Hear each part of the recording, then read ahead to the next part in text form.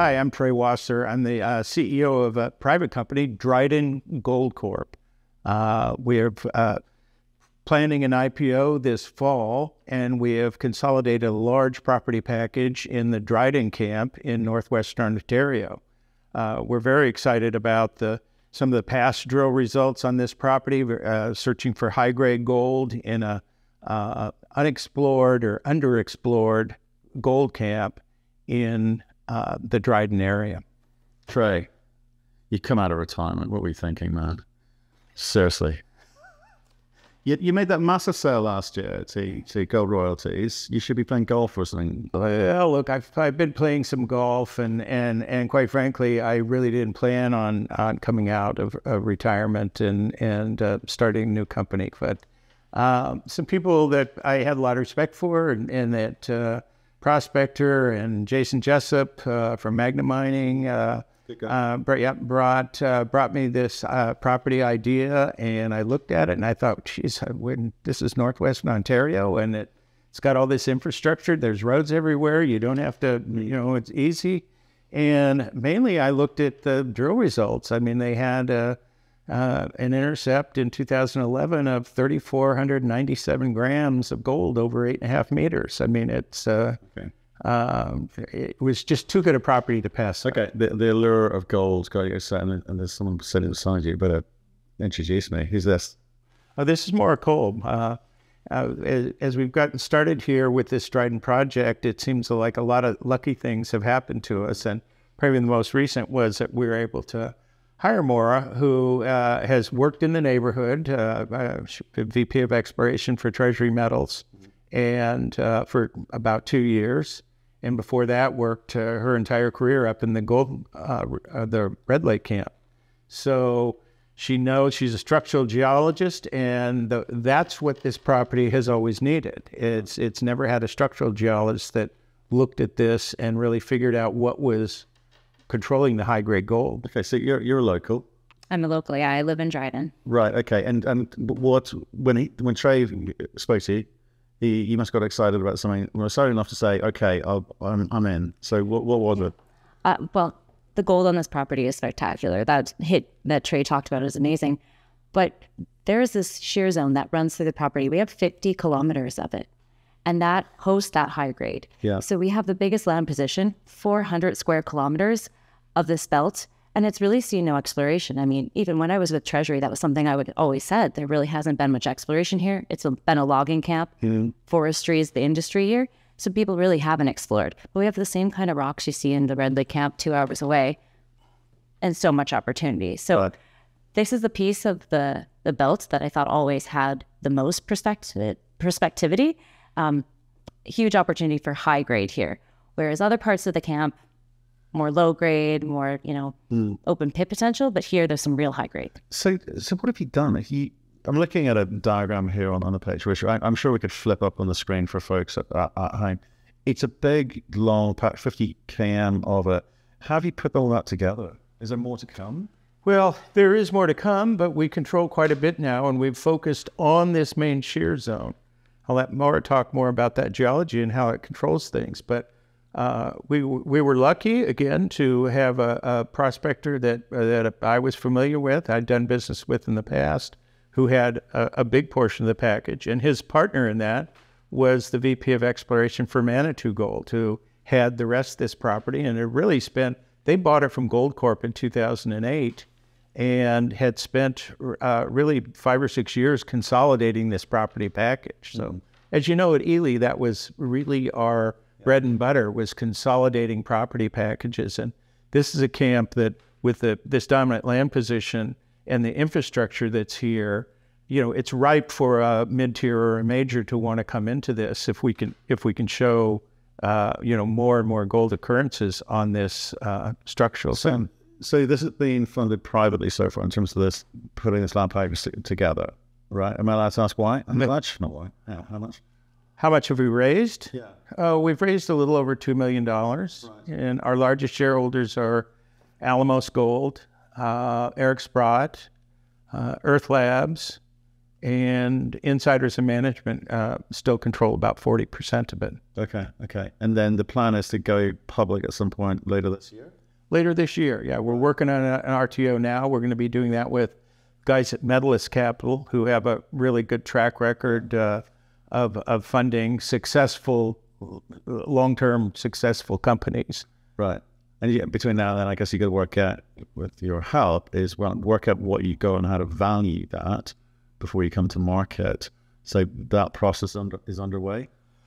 Well, I'll let Maura speak to her work program that we're using, which is limited within our capacity as a private company, and having we just raised $1.2 million and made some property payments, and so we've got she'll talk about our work program, but mainly it's this story is about the land package as well.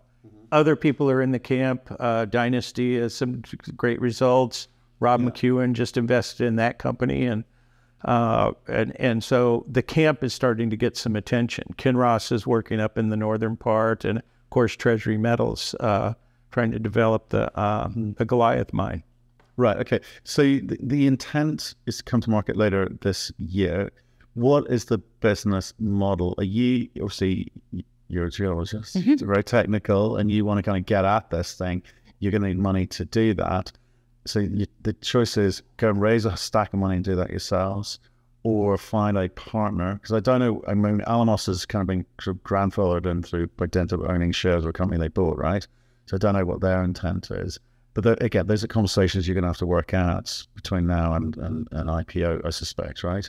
Well, we have such a strong team put together, on the private side of investors, that we feel that we have the capacity now to get an RTO done, even in this weaker market, and raise somewhere between $3 to $5 million, and put a drill program together this fall. And we'd really like to get in there and let Maura do some have a drill program, and wait to partner with somebody.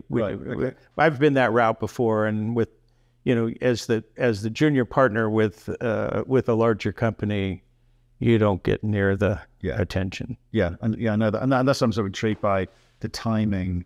I guess you'll pull the trigger when you pull the trigger. You've got to have a view on the marketplace and make sure it's the right time, whether it's this side of Christmas or the other side of Christmas, depending on what the market's doing. But you've got something with high grade that usually gets the market going. Headlines get the market going. What else are you doing between now and then in terms of actually on the groundwork? So last year we flew airborne geophysics all over it. So we're coupling that with a geochemistry program right now. So it's actually our geologists are in the field right now collecting samples. We know that there's 3 different styles of mineralization in this camp, but the high grade is related to veins and has a different signature. So what we're doing is looking at the entire property, getting samples all over so we can hone in and rank all the targets. Now we certainly want to follow up on that high grade mineralization. So I've already been out on the property, traced that vein for 1.5 kilometers from old data, and walked it. It's beautiful outcrop. So we know we want to hit that target, but what else is there, and which ones do we prioritize? My background has been with big mining companies. I was with Gold Corp for a long time, and you really want to have that systematic approach. So we're doing the homework first so that our drill targets can be more successful. Right. Okay. I assume we're talking about TSXB, aren't we? Listing. Yeah. Oh yeah. Good. Markets seem excited about all things lithium. Gold is not getting the love and attention it deserves at the moment. Your reputation's going to allow people to see past that. Well, my reputation and probably I think there's always an interest in gold. We have enough going on between banking crisis and world war here. It seems like that always chance for a black swan event. I think we saw that earlier this year already once with the banks. So look, I think the gold market it's difficult right now.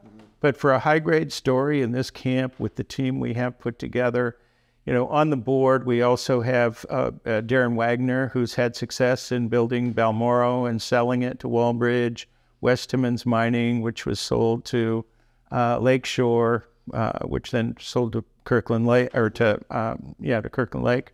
and also originally at Mag Silver. Scott Kelly's involved as CFO, and he was involved with Pediment and Marlin, both companies sold. So we've got enough, and then with our private shareholders, we've got a strong team that I think we can weather a poor market. I mean, things could change if the market got worse from here, but we think we'll be able to get an RTO accomplished, gets enough money raised for a decent drill program this year, and to carry us into next year. And so with the IPO, how are you going to let people know how to take part? How do they participate? We'll probably start. We're targeting September. We should have all of our paperwork and everything of all of our listing requirements, all the boxes checked off in the next 30 days. We'll probably wait till second week in September would be the earliest that we would go and try and get the listing completed and the RTO completed. So we will start in August with an aggressive campaign, more interviews like this, probably start to do some of the town hall kind of meetings like that were so successful at Ely. Also engage some social media companies to help spread the word. So, between us all, we've done this before, so we know how to get the word out. We know how that's part of getting this done. At Ely, as you know, I mean, we were some of the earliest ones in doing interviews and doing the town halls, and really even pre-COVID. So I think we'll be successful in getting the word out and having a successful offering. Okay, so people should go to drydengold.com. We'll hear from you nearer the time, and let's hope that all goes well between now and then. Appreciate it, Maura. Lovely to meet you. Lovely to meet you too. Yeah, welcome to the team. Thank you. Thank you, man. Good to see you, man. Yeah, good to see you. Yeah, cheers.